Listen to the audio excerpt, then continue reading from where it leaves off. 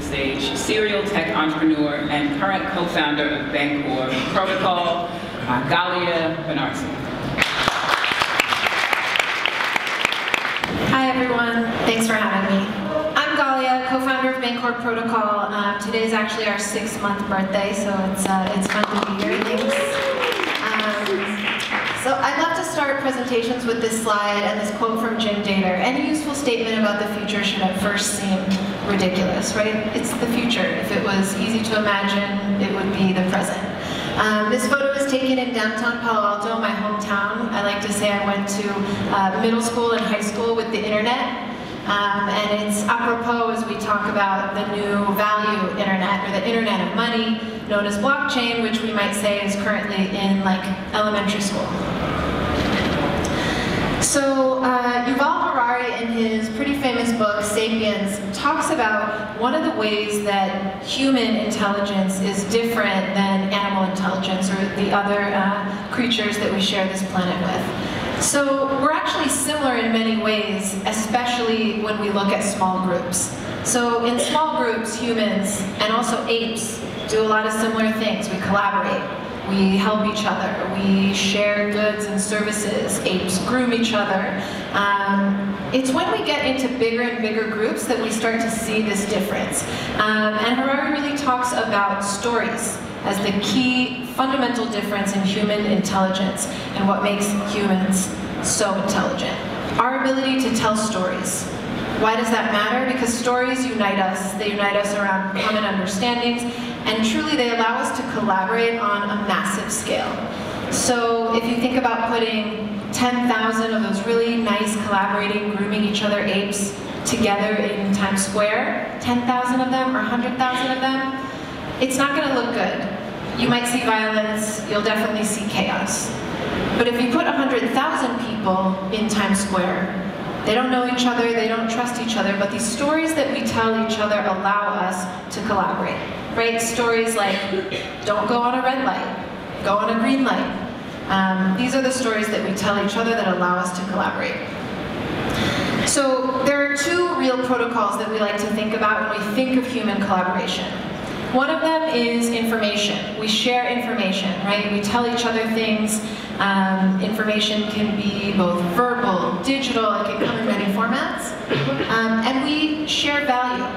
So this isn't to say that information isn't valuable, but these are two distinct protocols, and here's why. Information, when we share it, when we send it, I might send you a video, an image, a text, a document, a contract, you and I both now have it. Information can exist in multiple places at once. It's not corrupted when it's copied. Value, on the other hand, it's very important that you get the original. It's very important that when I give it to you, you have it, and I no longer have it. That's the essence of value.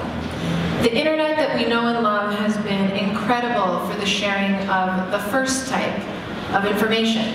The kind that can be shared, distributed, copied. It's not essential to get the original in most cases. It hasn't yet been able to share the second kind of value that must be fundamentally in one place at one time. This is why we've needed other intranets, like the SWIFT system. We've needed banks and governments to essentially guard these ledgers and tell us, where is the money? Where is the money now?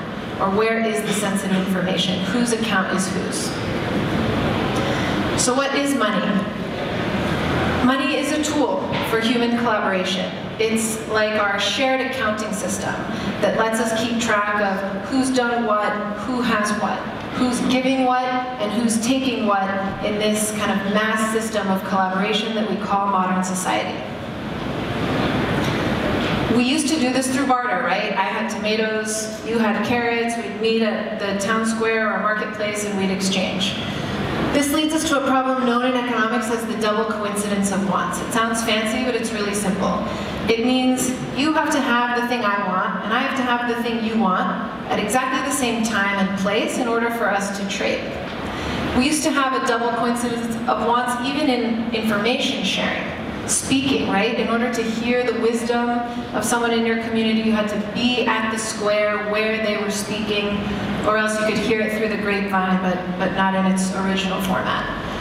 We invented writing. Writing, of course, went digital, and now I can benefit from the wisdom of Plato or anyone else without being physically in the same time and place as when they spoke. In money, money is the tool that allows us to barter essentially over time and space. It solves this double coincidence of wants, right? So it separates the buying from the selling.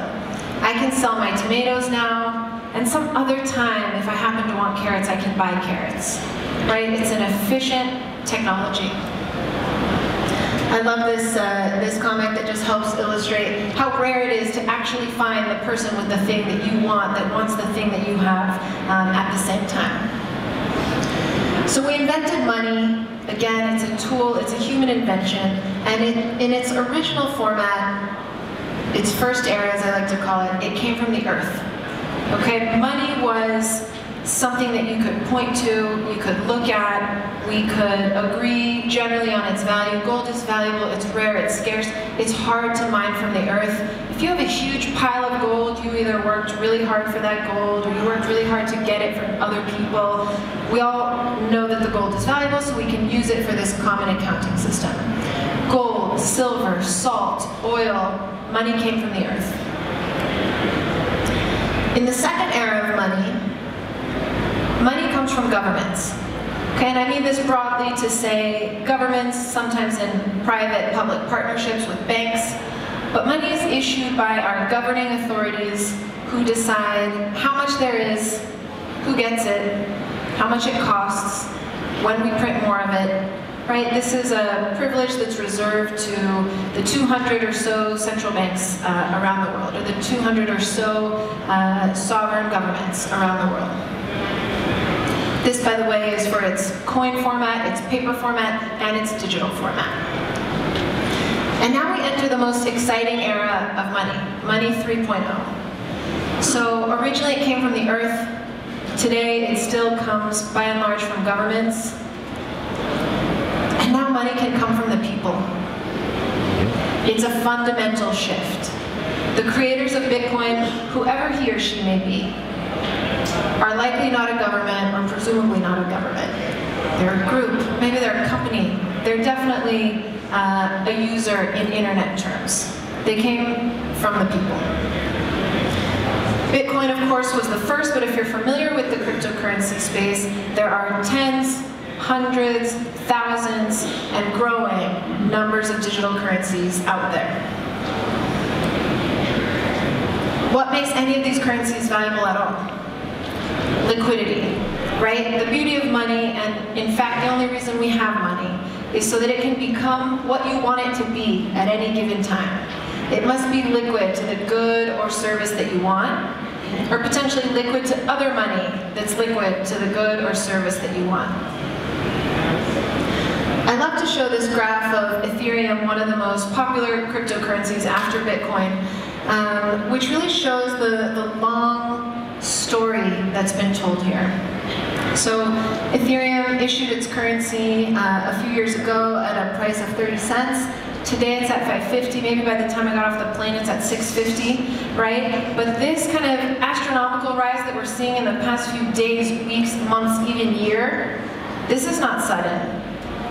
This did not happen overnight. We have years here of flatlining, years of growth, years of telling a story that people can believe in, right? So the Ethereum story is the story of the Ethereum platform, which is a smart contract-based platform. It lets us take computer code and put it on the blockchain so that it's immutable, it can't be changed, so that it's highly secure, it can't be hacked, right? That's a story that took time to build, still takes time, and will continue to take time to build.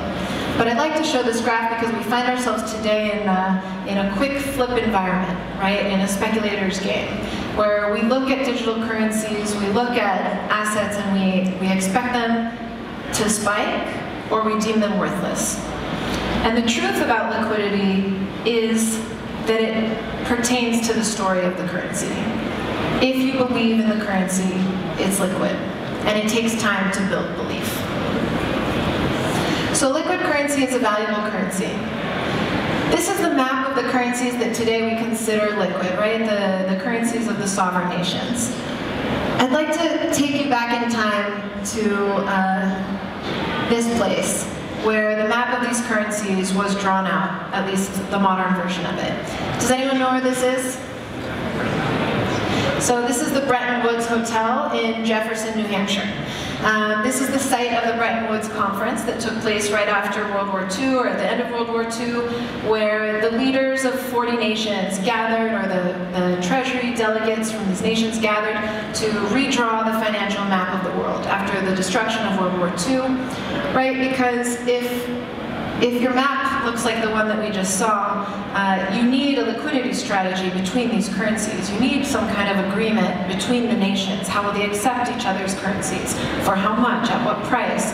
What happens if one country issues a ton of its currency? How do the other countries know, right? There's some kind of global financial framework that these currencies are working in order to be predictably liquid. And so at this conference, the heads of the financial world got together, and there were two fundamental proposals that they weighed. The big question was, which currency of that map of currencies will be the global reserve currency, the international reserve currency? The one that we'll measure things in, the one that we'll price things in, the one that we'll trade against when we settle between our payments. So over here you have the USA and the UK and the Treasury Secretaries of both. And these are the two proposals that were on the table for this specific question. The USA, of course, wanted to use the US dollar as the global reserve currency. And the UK had a different proposal, and it was called Bancor. The Bancor was meant to be a supranational currency, an intranational currency, not governed by any one nation. The man who proposed it, the economist John Maynard Keynes in this photo, said that if you used one nation's currency as the global reserve, you would be giving that country a liquidity advantage. Everyone would always want their currency. Their currency would always be liquid to everything else. Liquidity, as you remember, is value. Value is power. So we all know how this story played out. Of course, at the time, the US dollar was backed by gold. And so one of the predominant reasons to use the US dollars, and I'm putting politics aside here, was, listen, it's backed by gold. We can't just print it, we can't issue it, we can't manipulate it. There's a certain amount of it. If we were to print more of it, we'd have to amass more gold to back it. Of course, 30 years later, the US dollar left the gold standard, and we have the system that we know today. I also love to show this pic that I took at the hotel. This is the delegation from America, group of 9 men. And then I fast forward to this group of men and women in 2014, about 60 years later. These are my co-founders. And in 2013, a couple years after discovering Bitcoin, we looked at this new paradigm and we said, you know, where there's one user-generated content, there will be millions. And we started building apps and thinking about a world in which millions of user-generated currencies would be usable around the world. We piloted currencies with groups. These are called community currencies, and one of the most popular ones was called Hearts.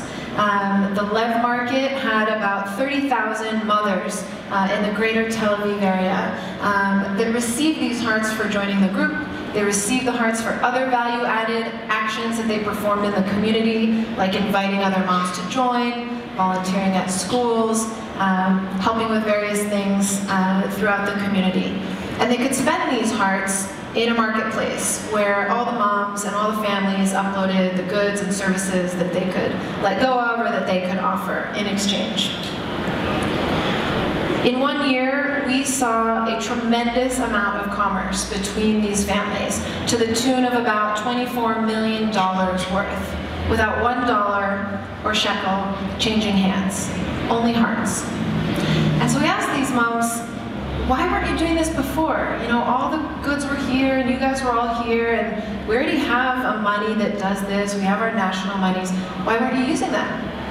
And they told us very simply, we didn't have any of that. We didn't have any of that money. All of that money that we make is spent. We spend it on rent, we spend it on food, we spend it on taxes, we spend it on bills. We spend it on the things that we need for our life, and we have none of it left. We don't buy new toys for our kids. We don't get a birthday cake for our kids. We don't get a music tutor or other luxurious services for our children and for our families. We don't do that spending. Now that we have this hearts budget, we do. And these families experience a tremendous amount of abundance. It was like a quantitative easing, right? Like an airdrop of money into a specific community. They could use it well amongst themselves. So why doesn't everybody do this? Why doesn't everybody make their own money? I remind you of this map, and I remind you of the liquidity problem, which is that if your currency isn't accepted outside of your community, it's not liquid, so it's not valuable.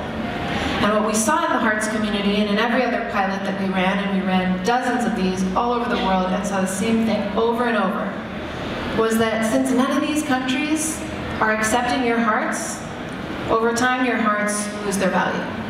And not only are none of these countries accepting your hearts, but no communities within those countries are accepting your hearts either, except your own community. And if your community can't provide you with a full stack economy, right, everything you could ever need, without needing to import or export anything from another community, you are illiquid. So we looked at this problem, and we looked at what was happening in blockchain with smart contracts, and this new paradigm where you could program money. And we thought, what if you could make the money smarter? What if you could make the money itself smarter? What if you could solve the liquidity problem and other problems that we have, by the way, directly through the currency's smart contracts, directly through this code, which is immutable, which is on the blockchain, which can't be changed, which is easy to trust, which is very secure. What if? So the Bancor protocol standardizes smart tokens. Here are a few of the reasons that we think they're smart. So these currencies are networked to each other.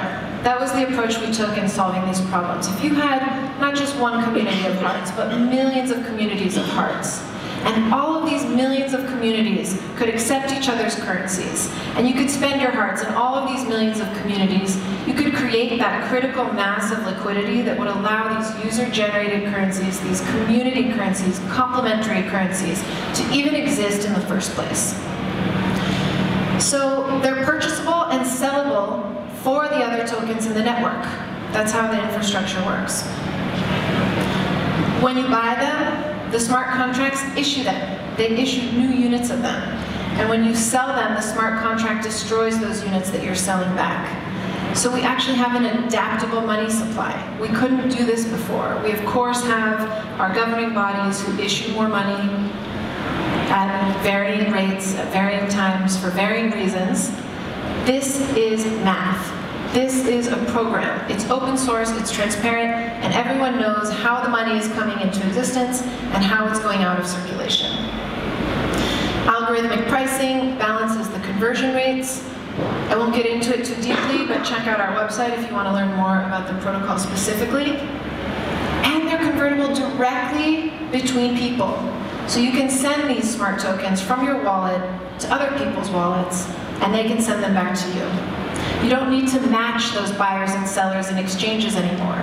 You don't need to create that double coincidence of wants solving problem by matching a lot of people, by creating volume on a level that will allow you to find those matches. And I say this because beyond Bancor, there are so many people out there working on how to make currency smart. And I bring you back to the problems that we have in our money system and to the solutions we could find if we could code them into the money. So this book, Rethinking Money by Bernard Lietaer, really talks about how money and economic networks are like natural ecosystems.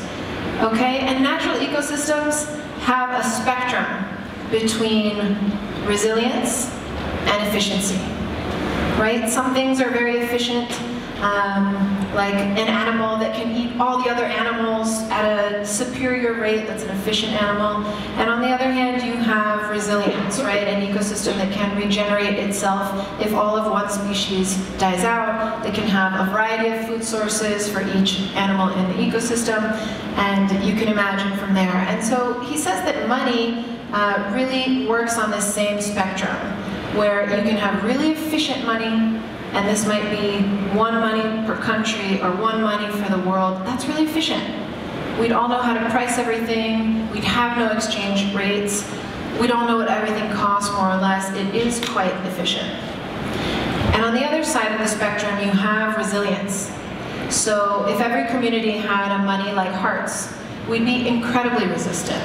If one community had a problem, there would be a variety of currencies nearby that they were already linked to, networked with, probably had some of, that they could rely on. And if you think about Greece and what's going on in Europe, this analogy becomes very clear, right? All the people are still in Greece, and all the factories are still in Greece, and all the economic potential is still in Greece. But because the euros have been removed from Greece, because the money is out of the system, the economy comes to a standstill. If there were other currencies that they could use, which were liquid themselves, they might be able to jumpstart their solution even while the politicians debate. So Bernard really says that diverse and liquid currencies can finally achieve the UN Sustainable Development Goals. Why? The UN estimates that we need about $4 trillion to end what it considers are the main plagues of society. Poverty, human trafficking, there are a few. $4 trillion. Where are we going to get this $4 trillion? We're not. The countries are not going to give the world $4 trillion to solve its problems. We would love for them to do this, and it's unlikely that they will. Bernard and other proponents of community and complementary currencies think if we could use a system like this where communities and groups could issue their own currencies, we could print the $4 trillion ourselves. So this Reed's law that I present you with is one of the lesser known laws of the internet, and I think it's one of the most interesting. So I'll walk you through what you're looking at. In the old model, we had the broadcast model, right? So a TV station or a newspaper would send out information, and it's a one-way street, right? They send it to the people consume it, that's what's happening. If we measure that network in terms of its members, it's a flat number. If there are N people who read the newspaper, there are N nodes in that network. N people who watch the TV station, N nodes in that network. Then we go to Metcalfe's law, which says if you allow all the members of your network to connect with each other, right, this is the advent of peer-to-peer communications that we get with the internet, now you can measure the value of your network as N squared, right? Not only is there a one-way flow of information to every node in the network, but there's a potential flow of information from every node in the network to every node in the network. And this Reed's law, called group-forming networks, talks about the next generation of interconnectivity, which is if you use these platforms to allow users to form their own groups within the platform, and you let all of these groups talk to each other, and all of the members talk to each other, now you can measure your network value with this sneaky exponential 2 to the n. And as our networks grow, we can see the exponential rate of growth of a group-forming network. So what's a group-forming network? Think of a platform like YouTube, right? It doesn't just let everyone talk to each other and everyone broadcast their videos. It lets you form a channel that people can subscribe to. It lets channel owners discourse with each other, maybe cross-promote each other's channels, right? Everyone in each channel can speak with everyone in every other channel. So you have a group-forming network. We see this with Facebook. Facebook is one huge group, right, of billions of people. But you can have your own little group within Facebook. And your little group within Facebook can communicate with, collaborate with, trade with other little groups in Facebook. You can co-host events. You can co-publish a paper. You can co-fund an activity, right? And so you have this group-forming network. And when we take some of these ideas and we map them to currencies, we think about this long tail. So if you can not only let users form and use their own digital currencies, but you can let groups form and create their own group currencies and allow these group currencies to be exchangeable, all one for the other, you'll see the longest tail that we've experienced yet, which is the long tail of user-generated value. And it will be measured in the trillions of trillions. Thanks, and please get in touch.